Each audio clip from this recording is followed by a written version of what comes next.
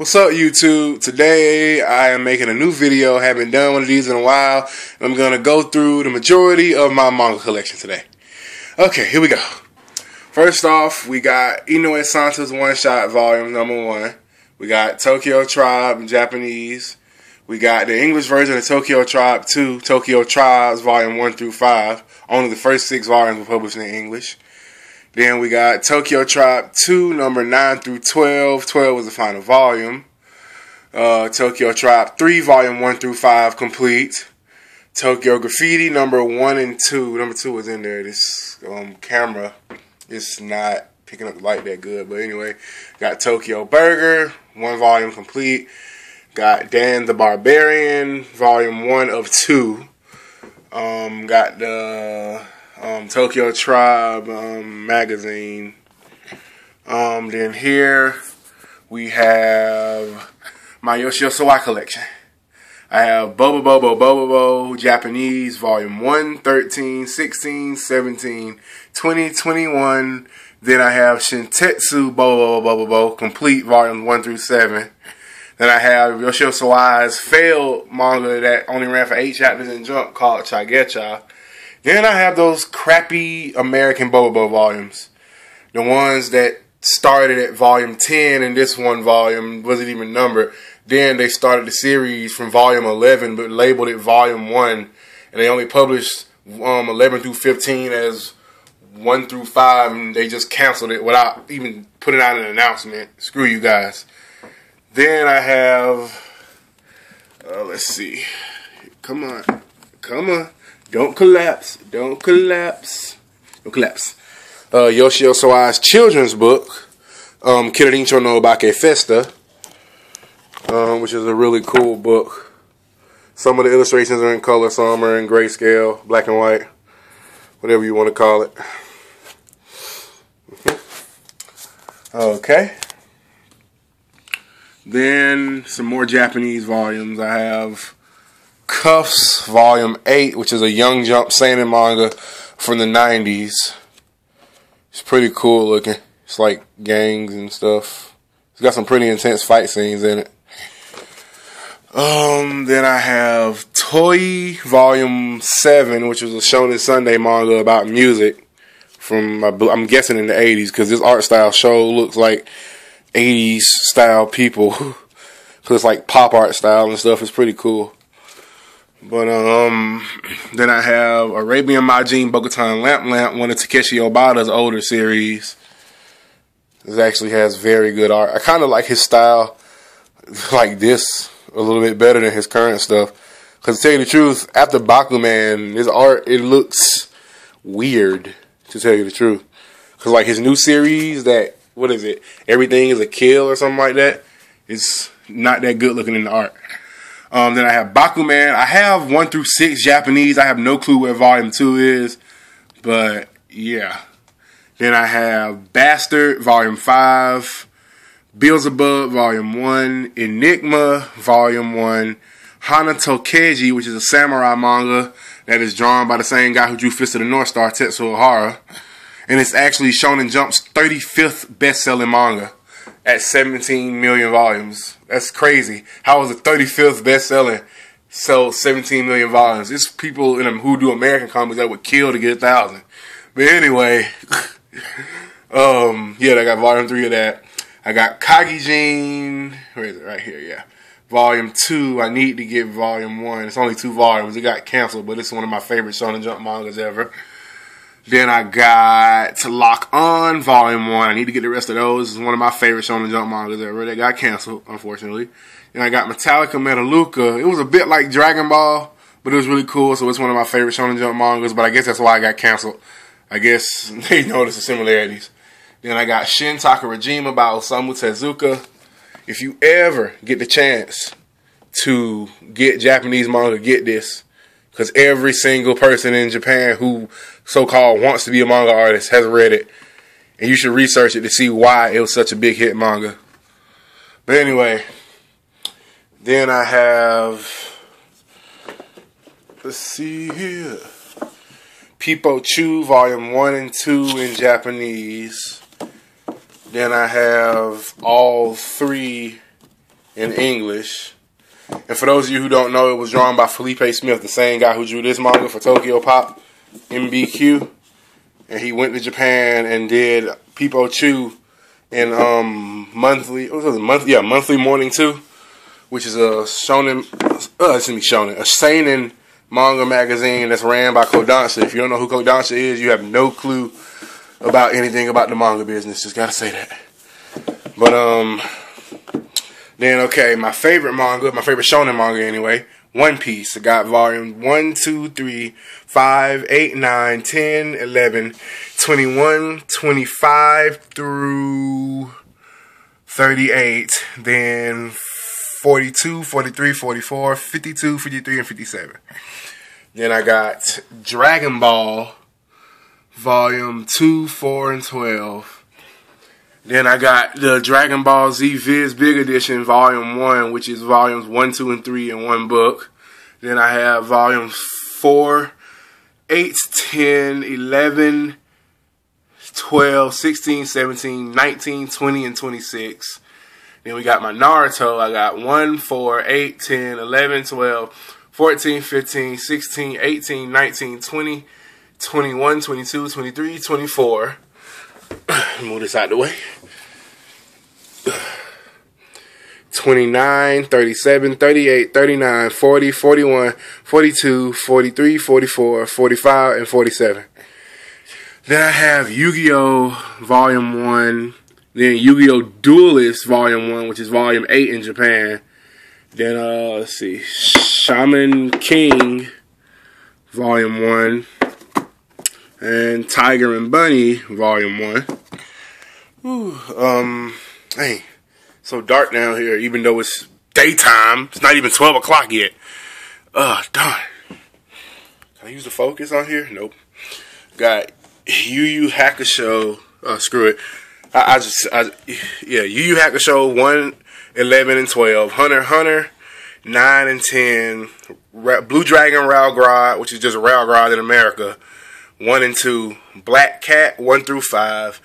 Air Gear 7, 8, 9, 10, 11, 12, and 14. Buso Rinken Volume 1 and 2. Gunblaze West 1 and 2. Bleach 25 and 29. JoJo's Bizarre Adventure 10 and 16. The English Bakuman 7 and 11. Dead Man Wonderland. Good God, you're so dark. Screw this dark house. But I'm gonna pull the volumes out. Come on. Come on. Yeah, blah, blah. Dead Man Wonderland Volume 1.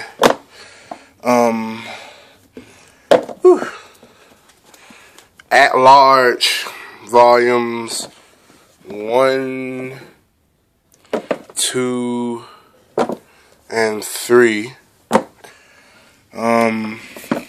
Battle Royale Volumes 5 and 6. It's a really good seinen manga. Dead Man Wonderland is also. Mad Tokyo Pop closed because we need these volumes in English, man. Love Dead Man Wonderland. But Saint Seiya, aka Knights of the Zodiac, Volume 7. Fairy Tail 1. Gosh, this camera's so dark. Sheesh. Fairy Tail 1 through 7. Before Del Rey closed down. Okay, and now down here we have the mangas that I rarely read, which is why they're on the bottom shelf. Okay. Let's see what we got.